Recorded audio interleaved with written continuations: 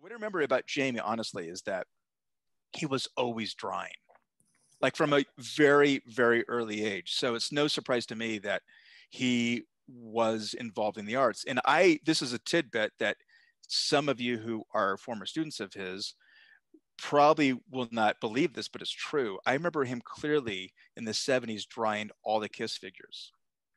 Cause, right. And because Yeah, I we guess shared that's a true. bedroom. We shared a bedroom. Well, I'm just saying that's something you probably wouldn't remember, but I always remember him drawing as a young kid, like always, Yeah. incessantly. So that hasn't changed. Nope, nope, it has not. That's Which great. truthfully, I was always envious of that skill. Like he could draw very, very well. Okay, so that's interesting. So you talked about how that you both kind of grew up in this creative environment and that he drew very well and everything, but you both ended up in the art world. So what kind of specific experiences or dynamics or relationships in your family do you think ended up influencing the work that you're creating now? Well, I can say something that John and I were coaxed early on by my father, who was a writer, to photograph. He'd pay us a little something to be out in the hot day photographing things for his articles. And I think that really resonated with John early on. Yeah, I would agree with that. I mean, we would go out and like my father needed images of himself for his articles, and so I learned early on how to take pictures of a camera, but not very well. It was just kind of the Sunny 16 rule, if you know what that is, and from those of you in my photo classes. And so that was my incentive. I'm like, I get to hang out with my dad, and I also get money. Yes, sign me up, right?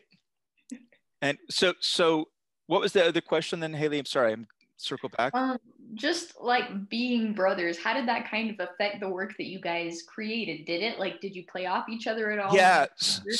So my older brother actually was an award-winning photographer at a young age, and he's kind of not. He didn't continue that, but we had a darkroom slash bathroom set up in our house at a young age as well that I remember Mm-hmm. because that was magical. I mean, it was this thing that's like, what you could, you know, I'm, there's there's a 5 year age difference between myself and my older brother, and a year and a half between Jamie and I. But yeah, I don't know. I mean, there was we were never discouraged from pursuing the arts in a real way that other families are. I mean, Yeah. we were always coaxed to perhaps maybe try something else that was maybe a little bit easier way to make a living. But I, we were I would always agree. encouraged. Yeah, I would agree that anything we wanted to explore, our parents were behind us financially with time. I mean, in high school, I was given half of our garage to do these huge boutiques that I was doing in high school because there was nowhere I could do them anywhere else. But I'd be out there in the winter, but they parked the car in the outside, and that was my studio. So they were very supportive of our creative endeavors. That's wonderful. So both of you were really blessed to have parents that did. They let you pursue these Yeah. creative ideas and things that you wanted to do. Do either of you have a specific moment that you can think of, though, where you thought, like, okay, like this is the turning point. This is what I really want to do for a career. Do either of you have a moment you can think of? Go, Jamie. No, I don't have a specific moment. I just know there was a culmination of several events.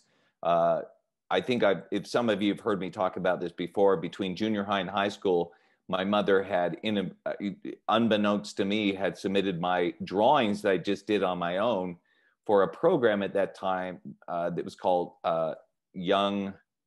What was it Masters. called? Young Young Masters. Masters. And you had to submit to be accepted, and I got accepted. And that, I was just always drawing for myself. I wasn't trying to be an artist. It was just something I did.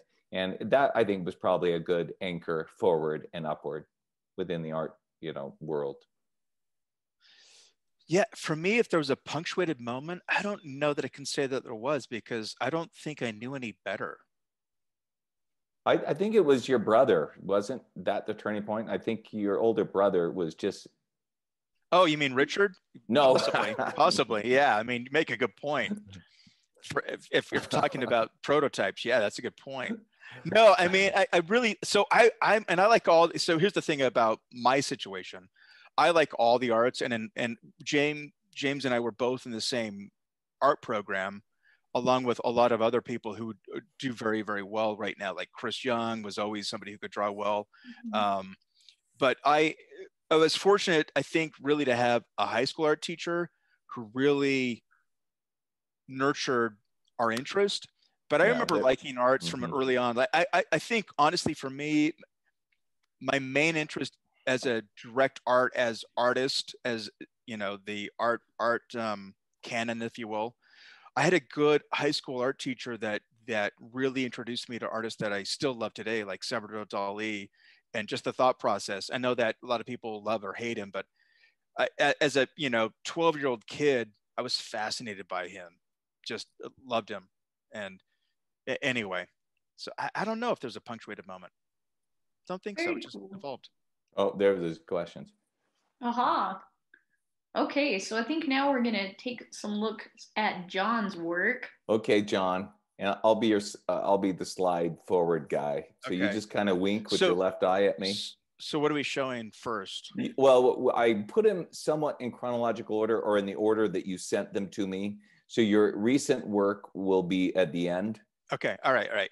Okay. So the work I think that you're going to see, if I'm not mistaken, is kind of an evolution of where I've been with some commercial work that I that kind of so for those of you who don't know, my main interest is always balanced between fine art and commercial work, and I like to bridge the gaps, if you will.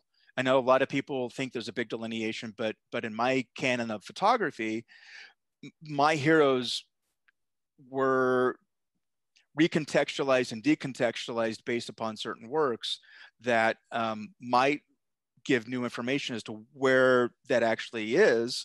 In this case, this specific image was at the Woodbury without all the graphics around it. This was a piece that was designed directly for the Yamoka Museum up in Salt Lake for a benefit. So that has one purpose.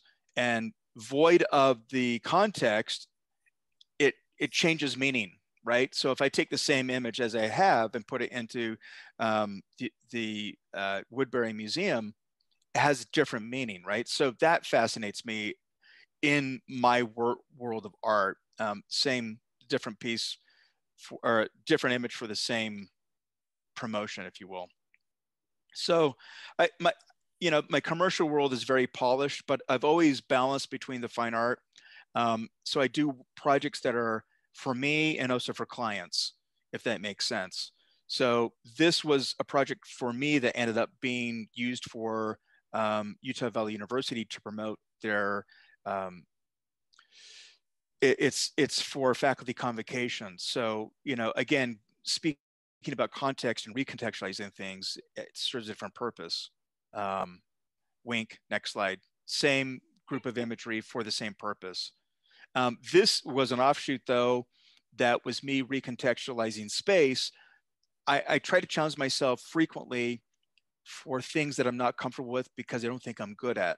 So I've never viewed myself as a landscape photographer because typically when you say landscape photography, there's images of Ansel Adams and so on and so forth, which don't interest me.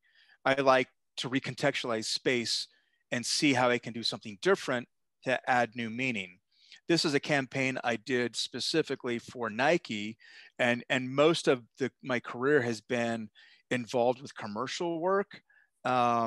This was another thing with Nike Plus, which was a collaboration with Apple and Nike. Another image from that. So that's kind of a foray into the commercial world.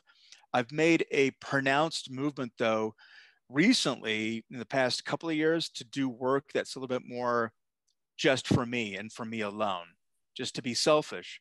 And I'm my only client that I have to appease, which is unusual for the history that I've had. This was a personal work that had no boundaries based upon the work they've seen. It's very polished, very slick, and it has a purpose. It's to sell you things that you probably don't need, but I will do that. And so this is work that I've done in collaboration with a really fantastic friend of mine. Her name is Brittany Trochet. She is a hair and makeup educator, and she's fantastic for Paul Mitchell, and she's amazing.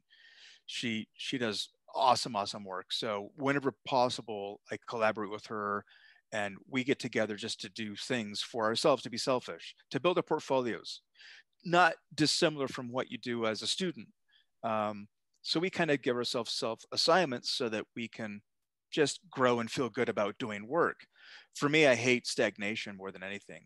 If I feel stagnant, I get antsy and irritable. So this is the That's new work. cool. Can No I actually one's pause you right there and ask you a question kind yeah, of about that? Because I absolutely. think it's really interesting how you're talking about the different motivators that you have, how like, in some cases the client job is the motivator, making the money, but other times pushing yourself or trying these landscapes. And so I guess what advice would you have for people who either feel like they're stuck in a rut or want to get better and aren't really sure how? Like what is giving you that drive? Yeah, well, and I think you probably know this too, Hilly, because you're in the same situation, right? Like with your lettering and your illustration.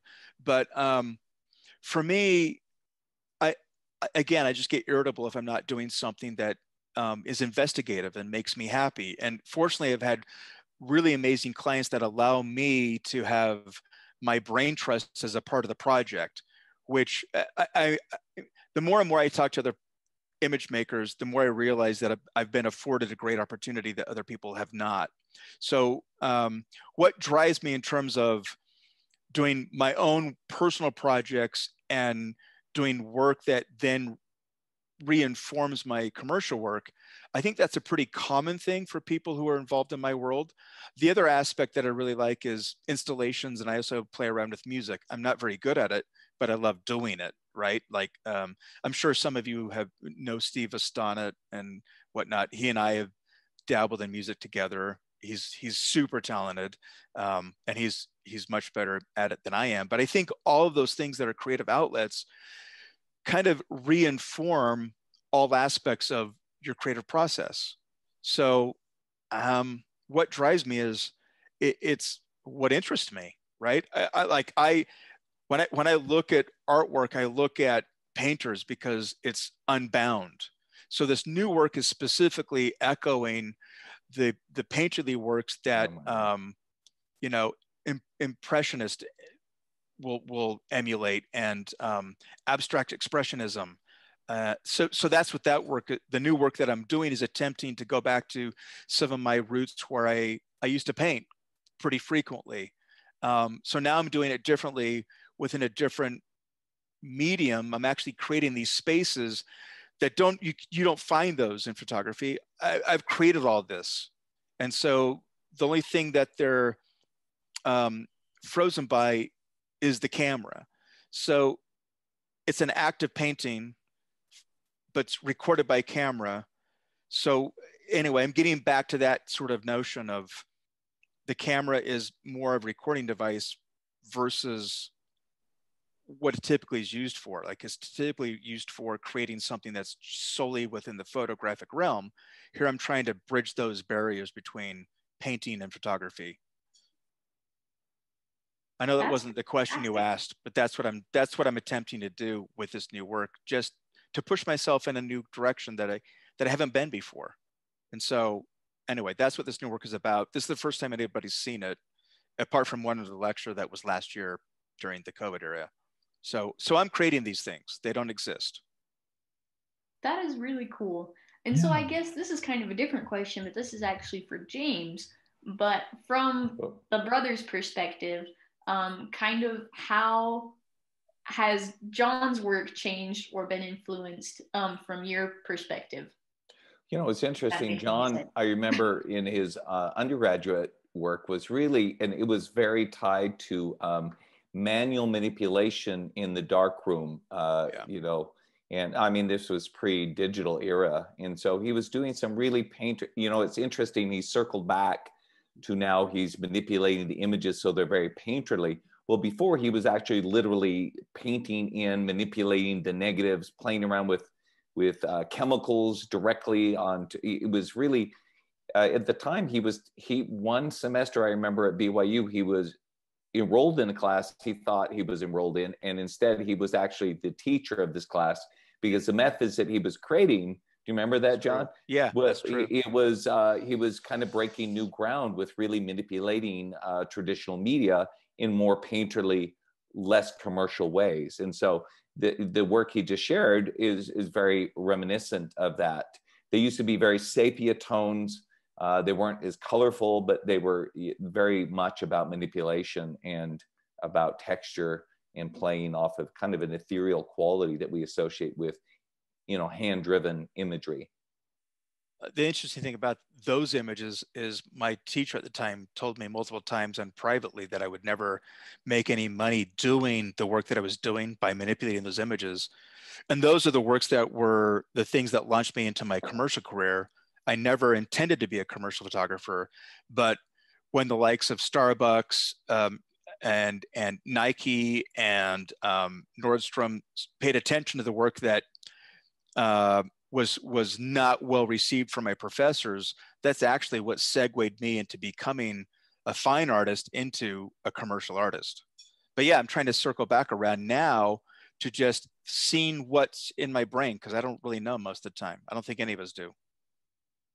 That's fantastic. Thank you so much for sharing that. So now we're going to change gears a little bit and look, James, or do you like to be called Jamie? I always just call you James. You know what? I can't get past it. Well, you can call me anything you want, but my friends call me Jamie. When I do things nationally, I'm James. I don't know why. It was maybe a persona shift, but it doesn't matter. I'm comfortable with either. So this is a work I've kind of circled back around. John is kind of, you can see his progression. The way I've arranged mine is a little bit different. This was part of a show at Ars Morendi dealing with death. It's a large triptych, but this really circles back around to work I was doing maybe 25 years ago in stylistically just black and white, large. Each of the panels are about 40 by 60. And so I'm kind of all over the place. I will show you some work I was doing about 8-10 years ago. These were all about chaos, finding beauty in chaos, and were related to my mother's passing, and really trying to weave in as we look at people's lives. Now, I apparently have got these on automatic, but let me see if I can go back around. Sorry, everyone. But the images I just showed you with my mother, those chaotic images, trying to weave and find things of beauty, were really about looking, the way we look at things, right? And finding beauty in things that seem chaotic, that they're there. And so in some ways, these works that I just shared with you, well, John shared, and then these kind of link in that setting. These are a series that many of you are familiar with. I'll just go with the timing. They kind of deal with the finding structure out of the chaotic elements in our life. So similarly, and these are ones I've been doing for the last 2 or 3 years, a series called The Weight We Carry. If you went to the show Written Vision earlier this year, these were all images from that. But the whole idea of trying to find structure and balance and equilibrium through difficult times. And that would be kind of a common theme that I've always tried to work on in the last 10 years, is how do you find equilibrium and balance in the storm and the chaotic moments of our lives, and try to find some semblance of order and beauty. These are from a series that are more metaphorical, 30 by 22 full sheet printing paper. My background is in printmaking. My MFA is in printmaking from the University of Arizona. And John talked about me always drawing. My BFA from BYU is in drawing, which they no longer offer. But so I think you can see that my paintings that I showed you, the first 3 are oil paintings, are very printerly, and that these prints are kind of more painterly. Monotype prints tend to feel that way, and there's layering. But I also have been dealing with a lot of images and dealing with the spiritual realm and the physical realm, and trying to find that inner balance and that struggle. This is a piece that was in the International Church Show a year ago for 2 years, and deals with I and Thou, a nod to Buber's book by the same name, Martin Buber. Anyway, So a lot of, I like playing with metaphors, trying to find individual meaning, but hopefully the images resonate with other people, that they try to find some sense of filling up and understanding that balance between the spiritual side of us and the physical. That's fantastic. So, kind of a similar question to what I asked Mm-hmm. John. What kind of motivates you in your work? And with that, like even your work outside of the visual art that you're creating, because you're involved in lots of different types of Mm-hmm. work in the art industry, and you're always doing something. Like, what keeps you motivated to be involved in all those things? Well, yeah, I sometimes things just come upon you in a very organic, natural way. I never intended to become a high school art teacher, but that's what happened. I never intended to be involved with a lot of national organizations, but it somehow just organically spun out. And as you start to have things grow, they just kind of take you in different directions. The one area where I like to have my own kind of, the creative constraints are less constraining, are in my studio, and going in there and making imagery that means something to me as I struggle to find my individual path. This was work that was just purchased by the state of Utah, part of their collection, and it really is a symbolic sense of kind of a journeying, trying to find meaning and understanding, and finding equilibrium and balance. So that is a common theme throughout all my work, no matter the scale or imagery. It's a common thing. This is one I did for the UVU faculty show, obviously a nod to COVID, and some work right now that is not all the way finished, but is going to be for the show John and I are going to have at the Woodbury Museum. It'll be digital in January, but these are some very large works dealing with similar kind of themes of ritual, becoming, sacrifice, coming to know oneself, I guess. Very cool.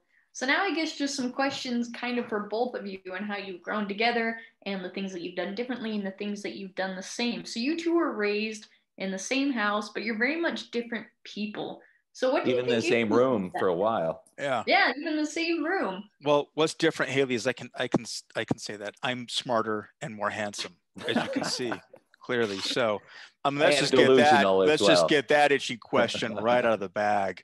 So apart from that, though, I probably is what you really mean to say, Haley. I mean, that one's a different question, but let's just make that clear and distinct right now. Yeah, and John, as he's eloquently expressed, is delusional and really has a hard time seeing reality. But what's funny is we actually I'm not the one wearing glasses. It's a good point. We shared a bedroom at one point, and we fought and actually delineated. We with masking tape separated the room. Oh, sweet Lordy. Yeah, true. Yeah. That's true. John had the door side, but I had the black and white TV that I angled so he couldn't see it. So, there's ways that is true. There was literally tape down the middle of the room. Yeah. Yeah, I think every sibling that shared a room has done that. I know me and my sister definitely Oh, did you? that. Okay. And thinking about good. that, so this is a question. I don't know if this has ever been something that's been a part of your life, but me and my sister, we're quite competitive. And so I'm wondering, has competition kind of ever played a motivator in either of you with your work, kind of in helping each other kind of keep going? Has competition ever been a part of that or not really? Well, I don't view myself as competition. What do you mean by that? Because I'm clearly the better artist. Just kidding. No, so for those of you who know us, if you didn't expect banter, you're in the wrong channel. Yeah. So the reality is, I'll answer it more seriously. I've never seen.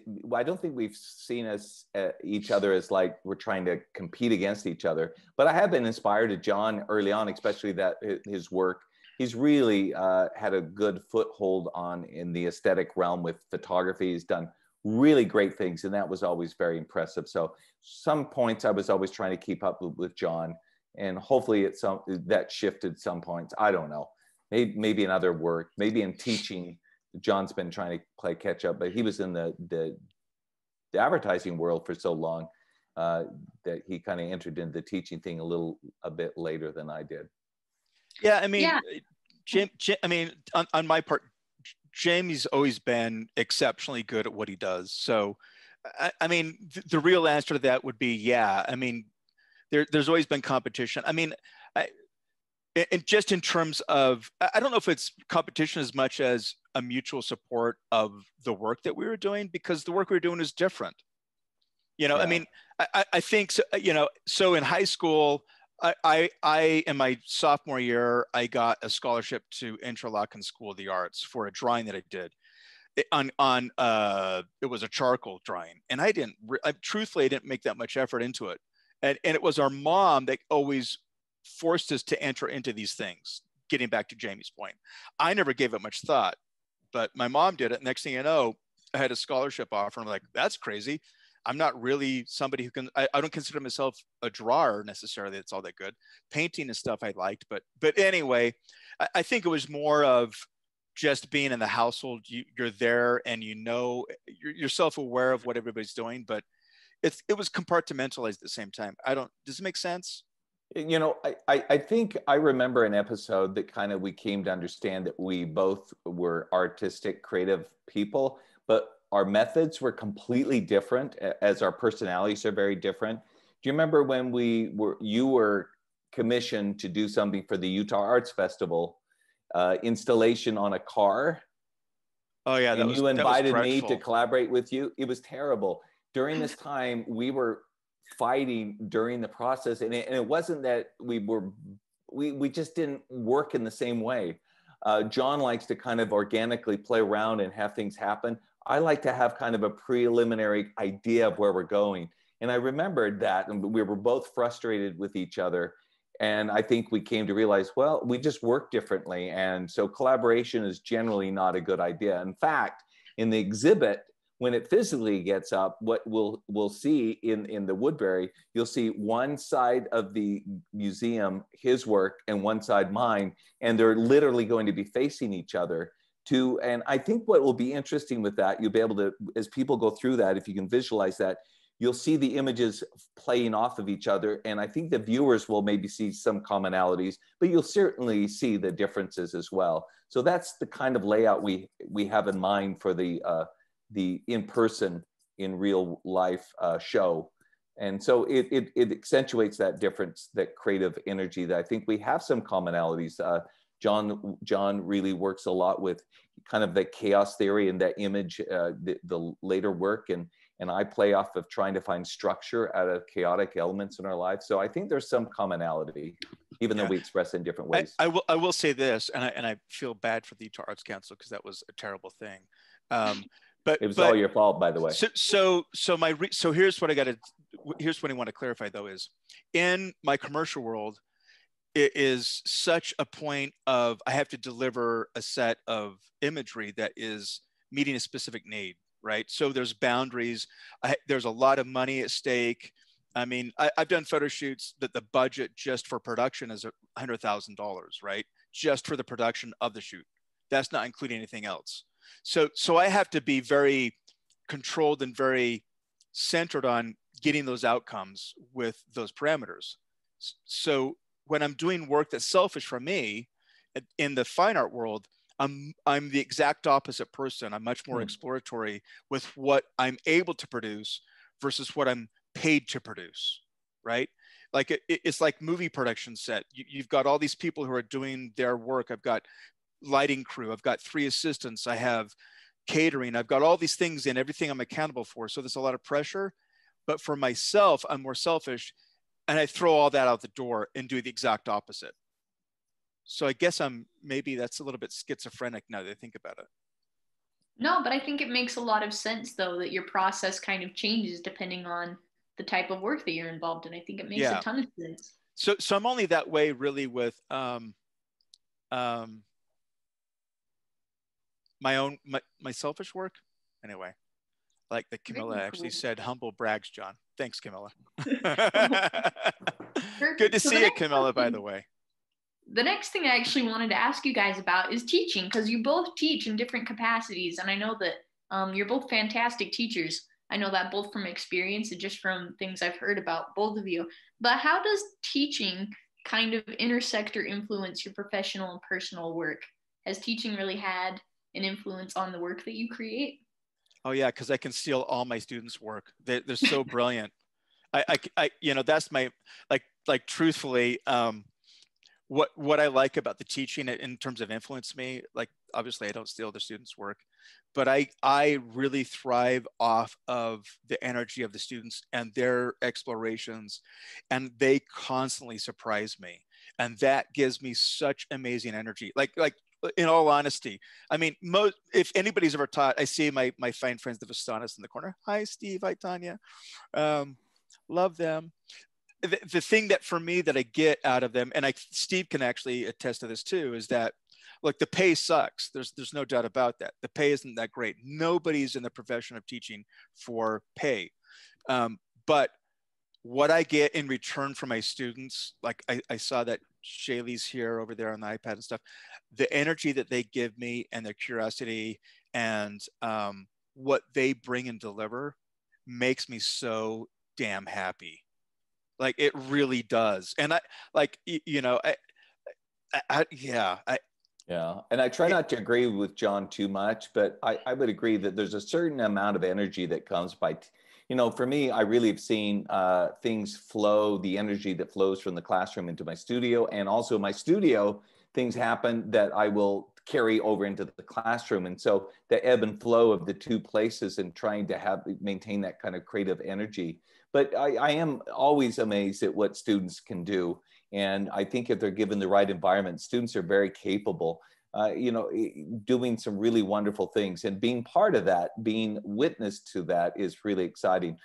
John and I both have some people that are in here, Camilla and other people, Haley, former students of ours, and it's just so rewarding to see how people take what you have tried to do and take it in their own way, and they really accentuate their own voice and become their own person. And that's really rewarding to see them find their own, they cut their own teeth in their own way in their creative, you know, endeavors.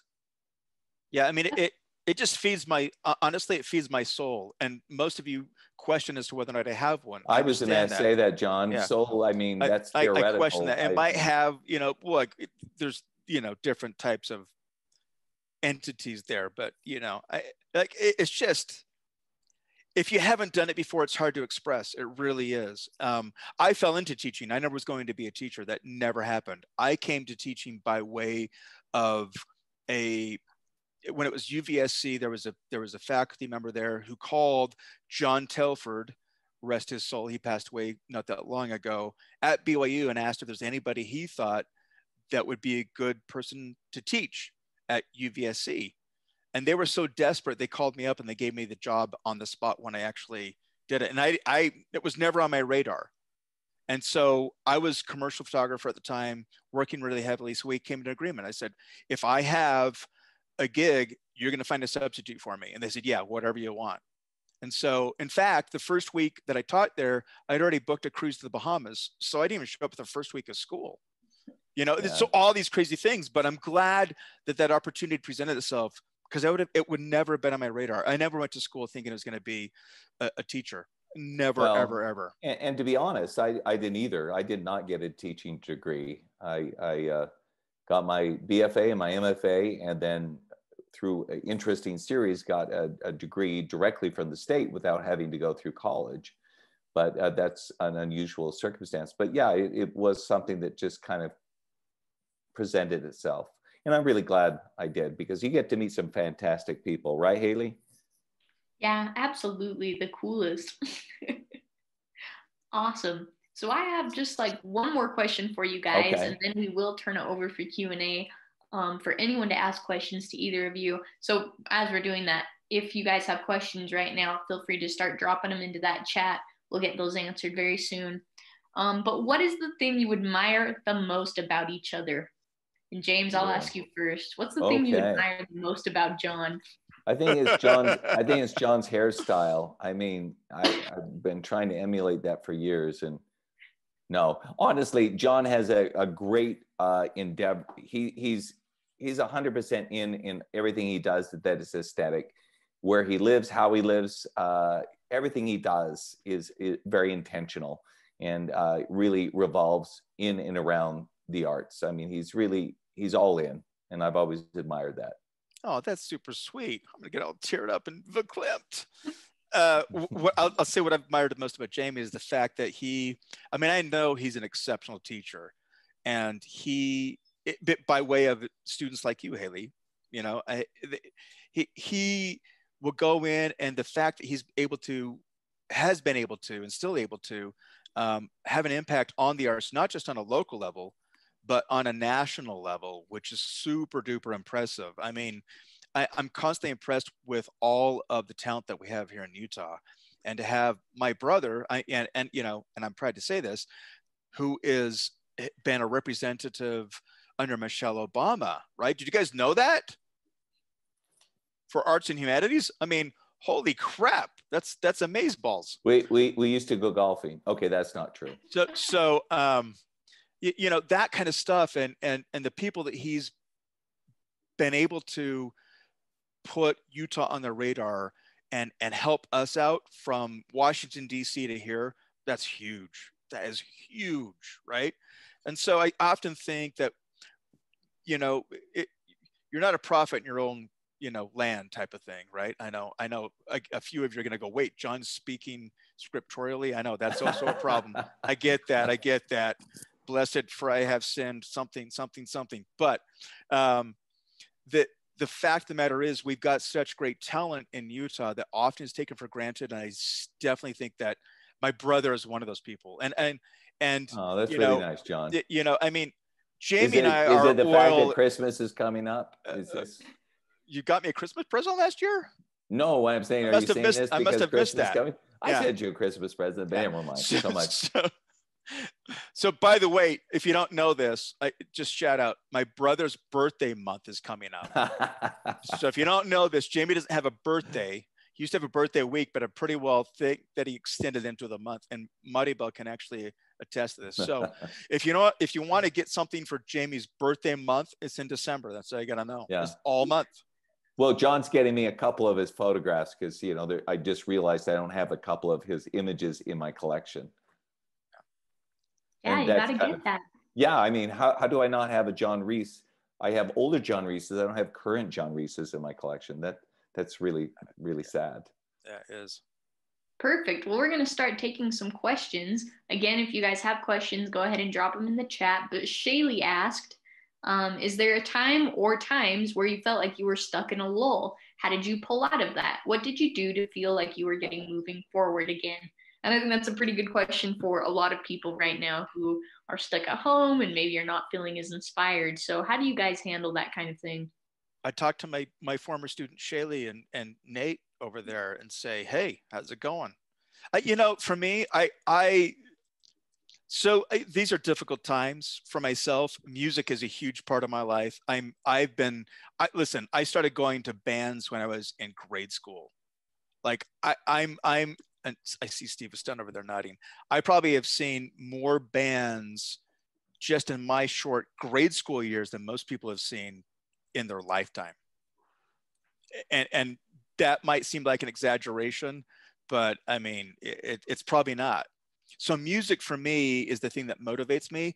Also, and that I'm a photographer, I like photographers, but I also like looking at other artists. So when I'm in a lull, I'll put some music on and I'll look out and see what interesting, cool things are happening in the art world. So that's what I do for me. The other thing that I'll do is if I don't think what I'm doing creatively is feeding my soul and I don't like what it is just from a gut reaction, I'll go try to experiment with some music really badly. Steve can attest to this, but it's all bad. I'm not a musician, but I like to tweak with buttons and stuff. Steve's a musician. Yeah, Steve's awesome. So I love music though. So, you know, all these things I think feed your soul. So I don't know if that's a good answer, but there's other venues that can loop into your creative energy based upon what you consume, right? You are what you consume. Good food, good friends, good family. And fortunately, I've got awesome friends. Yeah. I mean, my friends are the best. Well, let me say, I do something that seems very unconventional. Something that I do that kind of buffer the day in and day out is I exercise does it for me. The endorphins. I go biking for an hour and a half each day. And what I think that does, and I don't, it doesn't need to be biking. What it does, it's kind of, it helps me not to think about anything for a while. And it just kind of clears the cobwebs away that when I go into the studio after a bike ride, my mind's and I'm kind of clear, I'm clean, and I feel like I'm kind of open. You know, my subconscious is a little more accessible because I've just worked out for an hour and a half. And so, you know, I'm kind of in a good place to be receptive. And the other thing I do is I work on multiple works at the same time. Because inevitably that one work will shut the door and you won't know what to do. The one next to it or the one over here may speak to you, and you may have some answers, you know, to be able to entertain where that might go. That's fantastic. So we had another question come in from Grady that I thought was kind of fun. And they asked, if you taught elementary school, what assignment would you give? Advice for an elementary school teacher. Well, you know, it's interesting. I've had a lot of debates with elementary school teachers because, you know, traditionally, the very crafty kind of things that we associate with elementary school is you know, like the turkey during Thanksgiving, right? And we always do that. Whatever I would do is really let you, what I did with our kids, we homeschooled. My wife homeschooled, I guess I was supportive of that, to be honest. And we really believed in exposing them to a lot of artwork and then letting them kind of explore with medium and having a lot of good materials around. And so I still kind of think that with some very wide constraints, younger is good for them to explore. So I would find some assignments where they play around with color, expression, color mixing, but not so formulaic like we often do. I think the younger kids just need to really explore and investigate through material. So grade school was the question, Haley, is that right? Elementary school. Yeah, Elementary, yeah. school. So I guess that depends. It's a big gamut. So I can't speak to that all that well because in all truthfulness, I did really good grades in junior high and high school, graduated with a 3.96, but in grade school, I almost got kicked out. I almost got kicked out. Like a few times. You swore at the lunch lady. Yeah, that's true. That's true. You told this her potty quiche. mouth has gone a long way, and I feel bad.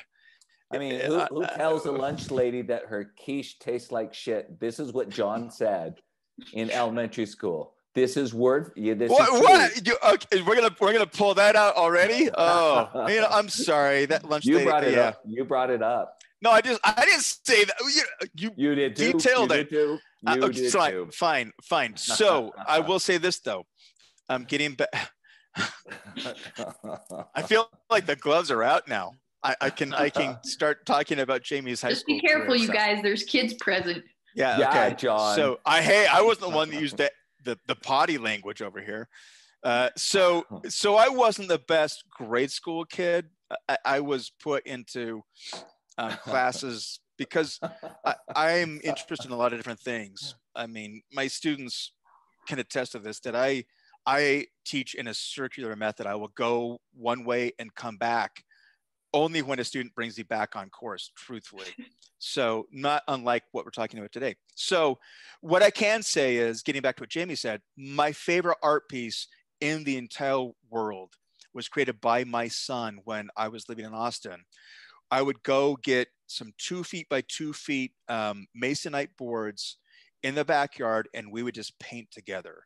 So I have a piece that's a collaboration between myself and Roman that's hanging in my office, and I love it. There was nothing that was guided other than, here's some paint, do whatever you want to do on this format.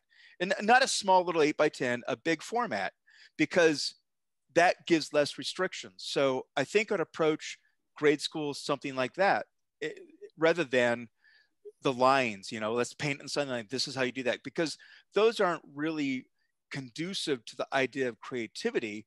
They're conducive, that most of the assignments that we got as in grade school were conducive to the idea of fitting within the format of the norm, not figuring out what your brain wants to do, right? Yeah, and not thinking like an artist, right? It wasn't really about exploration and Well, it's not even creativity. self-expression, right? No, Like no. I even remember getting, I there was a thing that I did where I drew outside of the lines, and I didn't get good marks for that because I didn't draw within the confines of what I was supposed to draw in. So, Yeah. you know, Well, in anyway. elementary school, you get, if you don't, if it's not, it's about conformity, isn't it? And assignments that are about coloring within the lines about reinforcing conformity. I remember in fourth grade getting in trouble for writing, if you know, on paper, the line paper where the holes are, there's that other side of the line. I would draw and doodle in there, and I would do the assignment, but I got in trouble because it wasn't conforming to the standard of whatever arbitrary rule they'd established for note taking. That's interesting. I did the same things in hymn books. But you did the little flippy things where like people were like ski jumping or motorcycles. Yeah, I mean, you know, That's everybody knows the different. words. We've got to make it a little bit more visual. I mean, and there's a good canon within, you know, scriptures where you can actually start to embellish things anyway. I mean, that's been happening for a long time. So I figured I'd put my work there too, you know. So anyway, Steve and Tanya do it within their own sketchbooks at church, I see.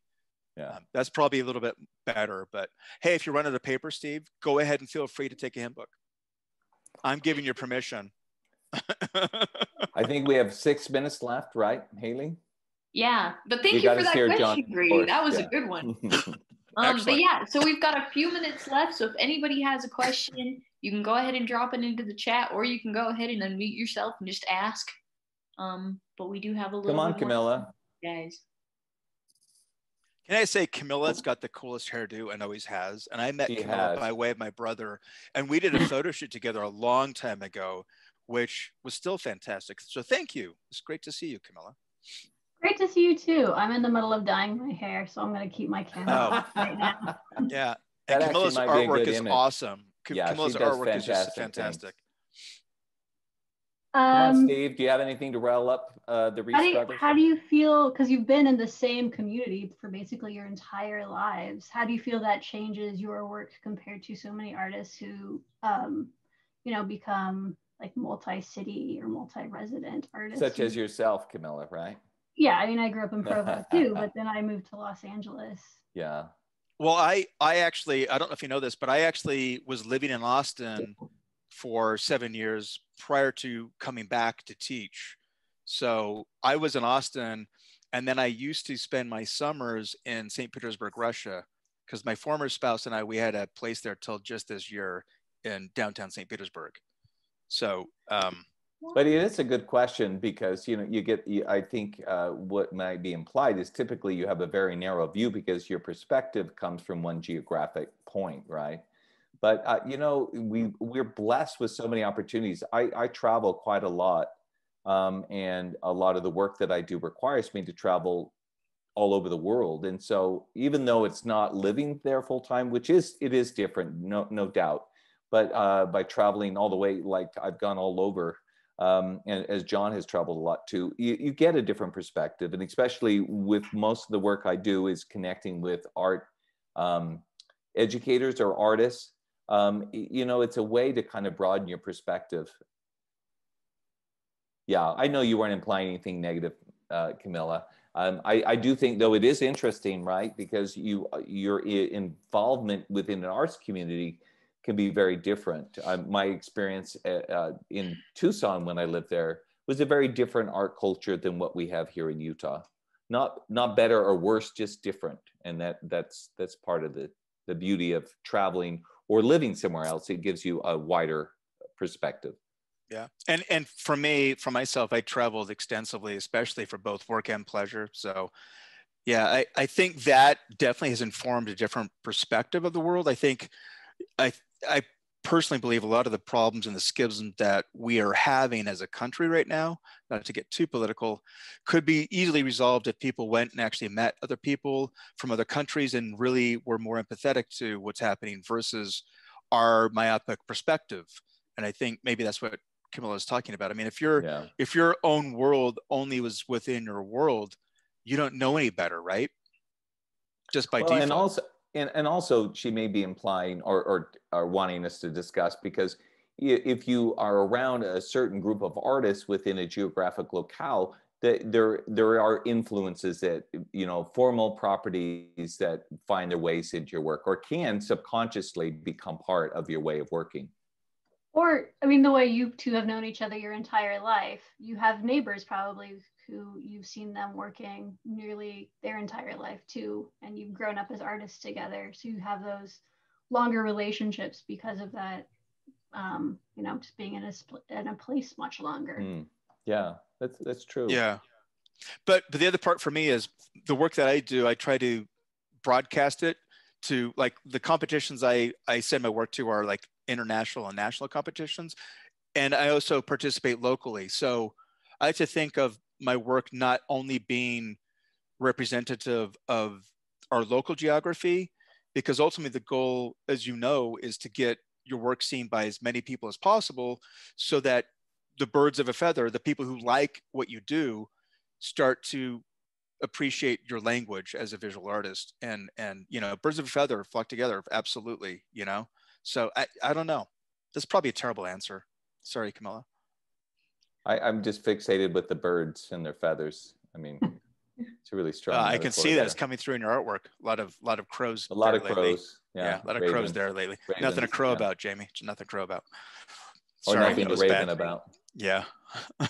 So I guess to finish off, since this is creative collaborative, I guess my last question would just be, what's one piece of advice each of you have for how you are staying involved in the community right now, even though things are a little bit weird? Go, Jamie. Well, one thing my artwork and the different areas that I do is about connecting. So I try to connect with many different people. I see Leslie Graff here and her son, and I got to know her from another online event 3 months ago. And so I'm trying to connect with people in so many different ways, not only with my art, but here online and sharing. So I'm trying to keep things communal and connecting in any way I can, art shows or in events like this. So that's one thing I've been doing. Well, there's that too. And I would give a shout out to Lisa Anderson from the Woodbury, who has done a very good job at making sure that artists are present and visible in the world right now that is a little bit tumultuous, but it looks like we might be hopefully coming out of it within 8 months or to a year if all things go well. But you know, for myself, I'm fortunate getting back to my students. I'm able to thrive off of what they're doing. Like today, I had some beautiful work for an assignment that I gave them. Most of the assignments that I give them are real world concepts based from my experience. So collaboratively, I'm also engaging in international works right now. I just got notice today that I'm a finalist for the International Black and White Spider Awards, second time, which is pretty cool.